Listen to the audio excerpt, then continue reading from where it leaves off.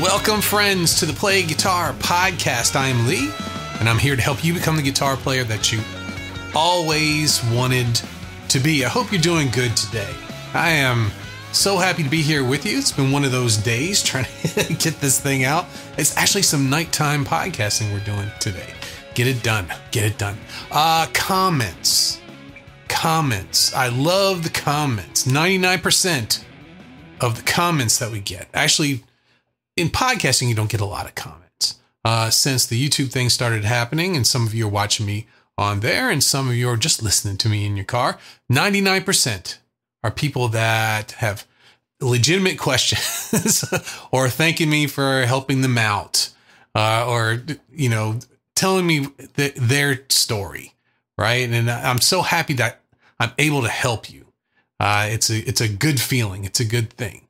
But as the YouTube channel grows, more and more comments come in.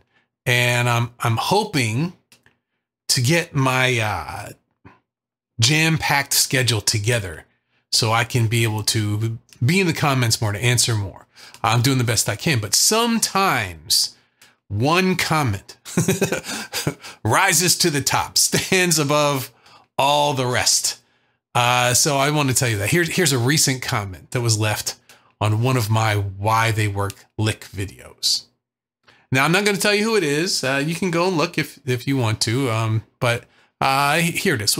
Why bother with all the chords, keys, and scales? Why can't guitarists just play the notes that are on the tabs?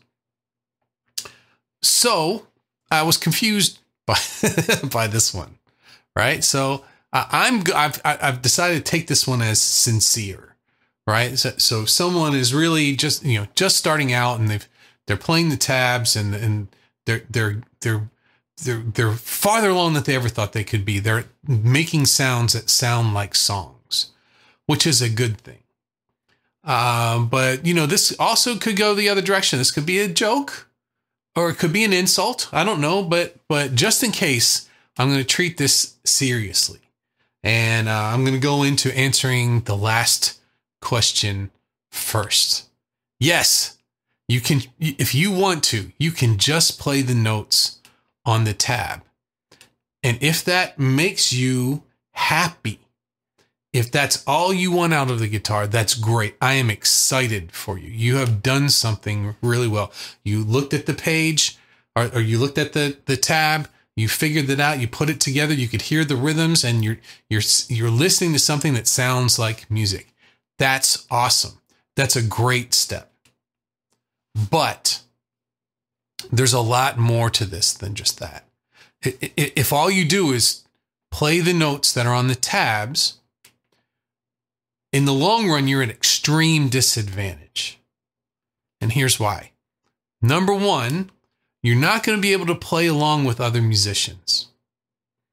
There's a language to music that is important to it. There are things that are played in these songs, in the songs where you've played the tab and you've gone to the 4th fret, the 6th fret, 5th fret, one after another.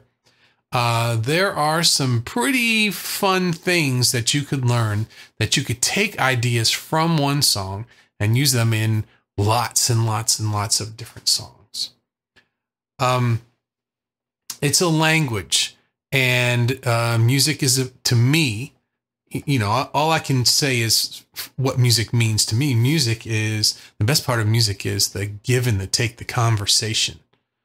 I love that part. If you're playing in front of people, if you're performing and you're playing music and they're giving back to you, it's a wonderful feeling. And the conversation between the musicians, where you start off with one thing and you end up with something completely different that you never expected. Those things, the chords, the keys, the scales, all of those things, they're just words.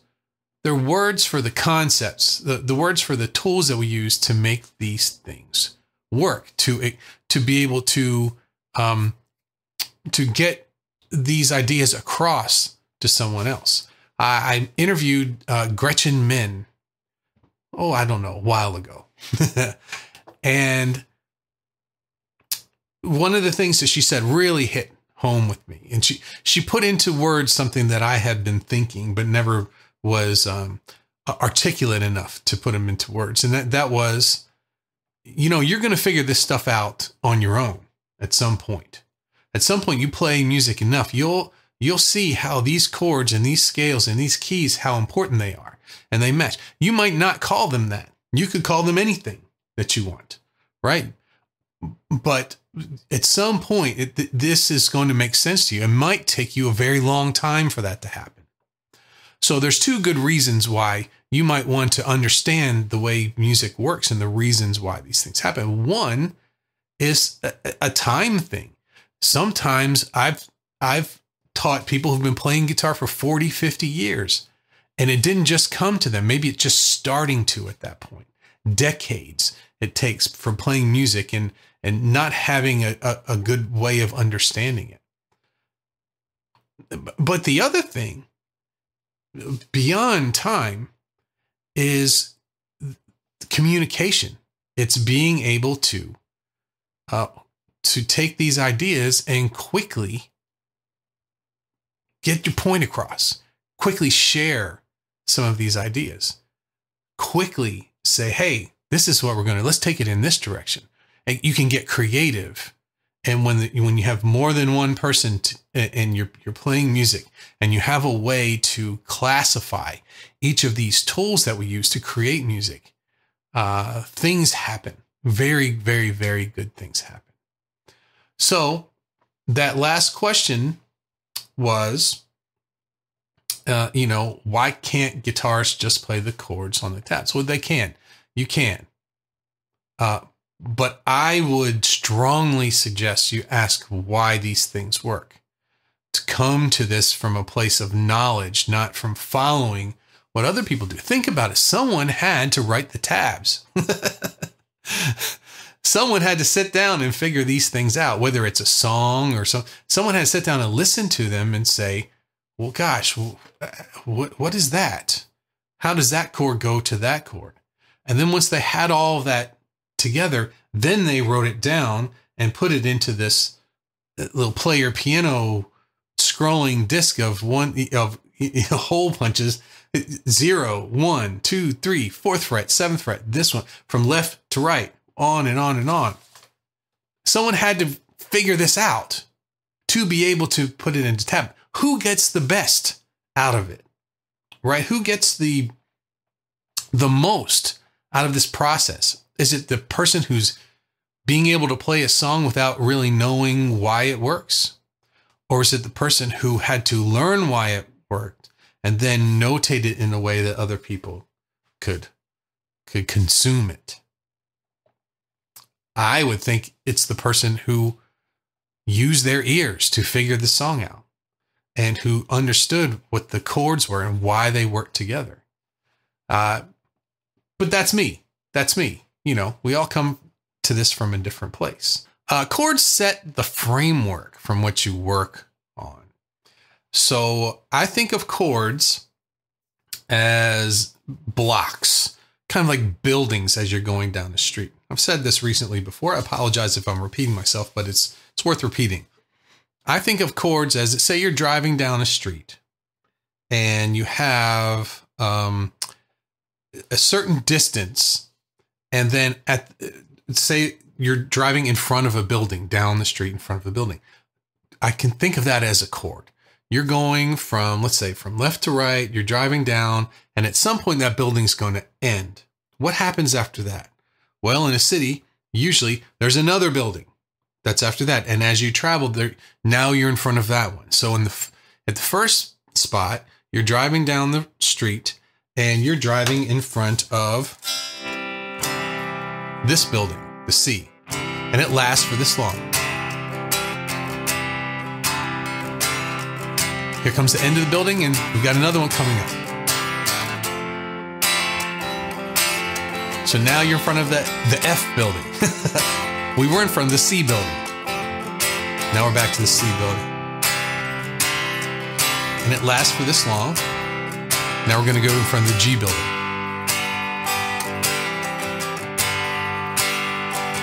Then we'll go back to the C level. This is your harmonic structure. This is the framework that you're playing over. Everything else has to either match what's going on here, the notes that are in each one of the chords, or not. So no matter if you know if these chords are major or minor, or what their names are, or what their relationships are, you're going to hear that that is the chord that's being played, and everything else that goes along with it. The vocal line, the bass line, the guitar solos, the fills, everything else either matches those notes that are in that chord or not. That's important. So you hear that. You can hear if something is played that doesn't sound strong, it doesn't sound grounded, it sounds aimless. I hear that all the time, has an aimless sound. Those notes aren't matching. They're not using those notes as strong notes. It's not matching the building that you're in front of, the chord, right? Those notes are weaker notes. Your ear, whether you know the names or know how all that works, those are weaker notes. And then when you hit a good note, right? You know, say you're playing a scale and you stumble across the note that sounds great and you go, oh, there it is. And you play it a couple more times, right? Your ear hears that. Why does that note sound strong? Because it matches. This is all a matching game, right? I always talk about when I was a kid, it was a big deal. They would have granimals, right? So little toddlers can go in, they can get the lion shirt and then the lion pants and then the lion socks or whatever it is, and everything would match. They will learn how to match. This is a matching game. So our notes that we can go in and out, up and down, long notes, short notes, but either they match the harmony behind us, the chords, or not. This is our framework. And the different chords we have, that framework can get different emotions, different sounds from it. And also in those chords and those frameworks, we can break the rules too. We can have some chords that might not really sound typical. We might change some things. And then that becomes the new framework. It's a framework that breaks the rules a little bit. Then you have to reflect that in your vocal line, in your bass line, and in your guitar solos as well too. So if all you're doing is looking at tab, these things are all happening. You may not be a part of that. You may just be thinking, well, I like 4th fret here, then I like to play this up at the 7th fret and 4th fret, those things. But you're still listening. You're still hearing it. And this can only help you coming at this from a place of knowledge, right? So you're not just doing what someone else tells you to do all the time. This is so you can take part. I guess that's what I've been trying to. I'm in a roundabout way. Did you see how I was going to here? I don't know. I'm making this up as we go. Taking part in the music is a big part of it there. Once you understand how these things work, taking part. So the next one was, why bother with keys? Why bother with the key? Right? What's the key? Do you know what the key is? It's very simple. The key is the family, right? This is the set of things that are related, that it worked together. And we have the strongest of those things is the center of it, the tonal center. So if we have a bunch of chords, and then the first chord of the song and the last chord of the song are an A, chances are the key of this song is going to be A. And the tonic of this song, the super note, right? The note that's above all others is probably the root of that chord, which is an A. So, understanding where you're grounded in music. And so say you don't understand any of this, but say you just play the tab and you like it, it's good. If you played the tab and were missing the last couple measures of it, what would it sound like? If you were playing all the way up to the end, but you didn't quite get to that last chord, maybe you printed it out and the printer ran out of ink or something, or maybe it just got lost. What would it sound like? It would sound incomplete. right? It wouldn't sound finished. It doesn't reference the key. The key is the strongest of the strong, and it's the relationship of the chords. If you ever heard the relative major and minor, how these things all work together, they're very important. So chords are certain chords are family members in the keys, right? The key is just the structure, the things that typically work together. The chords set the framework. Which exact ones are we going to play? We're going to play this one, this one, this one, and this one. We like to give them numbers. The 4 chord goes to the 5 chord, goes to the 1 chord. You might not have to name those chords. You could hear what they sound like, and maybe you come up with a whole other language for that. The last thing was, why bother with scales? Why even bother with scales, right? Scales. It's a lot of work.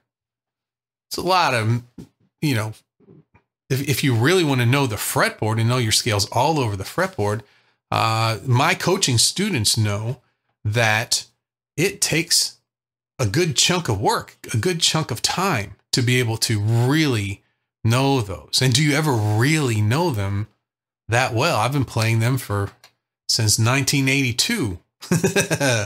And I could still know them better. I know them pretty good though now. You know what I'm saying? But so what's the scales? What's the big deal with the scales? Well, we talked about the buildings, right? The chords are, you're driving past a building and you're in front of that for a certain amount of time. Then you go to the next building. Those are the chords. The scales are the line. What a saxophone player plays, one note after the next note after the next note. They're the bass line. One note after the next note after the next note. Some are strong, some are weak. They go up, they go down. They jump distances. They deal with something called intervals, distances between notes. Right? And they, as they're played over top of our harmony, our chord structure, they will either match those perfectly or have varying degrees of weaknesses away from those notes, right? And that gives you the two things in music that we love: tension and release, right? Tension and release. Repetition is a form of tension. And keys and resolving to things, strong notes, weak notes, it's all connected together. These are all things that you don't have to understand music theory or how music works to hear and to feel. So these notes here that we put together, the groups of family, these are our tools that we use to create. We use the notes from the key to create things. Number one, we create the chords from our scales. That's where they come from.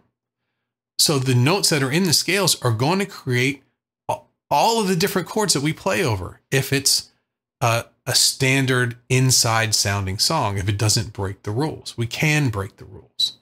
But usually we're going to have things that come from the scales, right? And once you understand these groups of notes and how to use them and how to create melodies from them, how to take the ideas that you learn from tabs and make them your own. And just think about it. Think about if you learned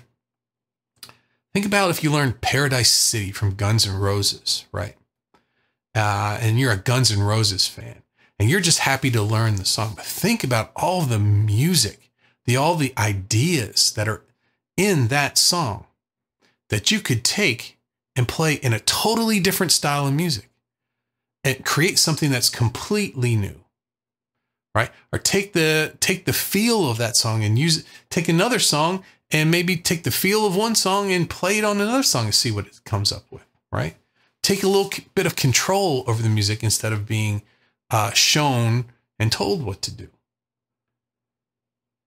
So that's my answer. This podcast episode is an answer to a comment that I think I needed to work out with you guys here today. and gals.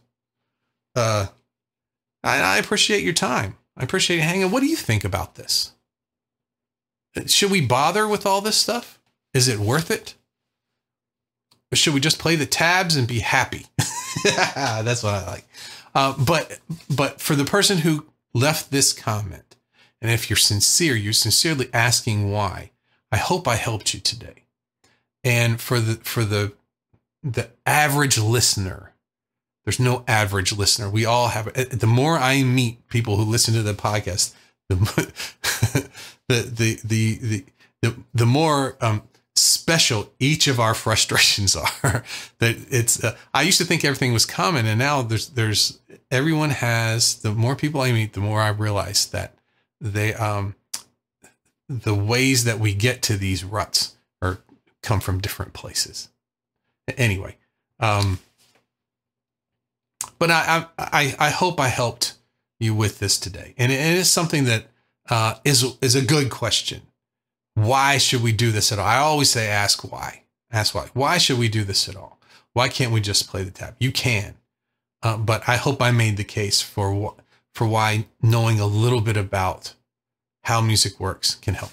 And one thing that my job is there's a lot of music theory out there, the understanding why. And then there's a lot of playing over here. There's a lot of tabs and kind of mindless learning of music and not really understanding how to take control of it. So you got all the information over here and all the doing over here. And there's not much bringing them together. And so one of the things that I share with my students is, that's my job. My job is to make sure you're not like, your music theory is up here, but you can't play any of it. Your playing's down here. I want us all to be in a straight line, because once your music theory and you don't have to call it music theory, the understanding why something works and being able to apply it, if they're at the same level, then then you've got your skills, your basic skills in order. And it's very easy to move up to the next level and to the next level. You start experiencing goals moving faster and faster and faster. When you say your playing is up here, but you don't understand what you're doing, that's called an anchor. The not understanding what you're doing is going to hold everything back, and you're going to stay right where you are. And the same the other way around. So say if you've taken music theory courses and you've read books and you really like it and it's great and you like to talk about it, but when you play the guitar or play whatever instrument that you play, none of it shows in your playing and you don't know how to make it happen. That's an anchor, right? I see this from outside and I say, well, wouldn't it be great if they were both at the same level and you were learning, I think they call it just-in-time learning the things that are appropriate for what you're playing. So then you have the skills to move to the next level, move to the next level, and move to the next level, move to the next level. So when you finally got up to that high point of the music theory, your playing is right there with it. And then all sorts of good things happen. Thanks for listening to me. Thanks for helping me work this one out. And what I'm going to do is in the comments for this, I'm going to put a link to this video for this person. And thank you to this person. I'm going to assume that this was a sincere question. Okay. Make sure you have a good idea of where you are with the guitar, where you are with the understanding, what are all the important things that have to work together to help your guitar playing move forward. Well, I've got something for you for that. It's my high performance guitar scorecard. I still have it up there. I'm going to take this away pretty soon. It's pretty cool. It's a quick assessment. You can take it in 5 minutes, and you give yourself a 1 to 10 in a bunch of different areas. And it gives you a visual reference of how you're doing and what things need to move up. And so you can still get that before I take it away. This will be the last time I mention it. I'll probably be removing this very soon. But it's over at playguitaracademy.com/high performance guitar scorecard. But don't type all that out. Just go to the link in the description and just tap it and it'll take you to the download page, and you just sign up for it and download it, take it real quick, and you have a good idea of the things that you might need to work on to move the goalposts a little bit. Okay. I appreciate you hanging out with me today, letting me work through this stuff. And I look forward to seeing you next time. That's a wrap. Thanks for joining me today for the Play Guitar Podcast.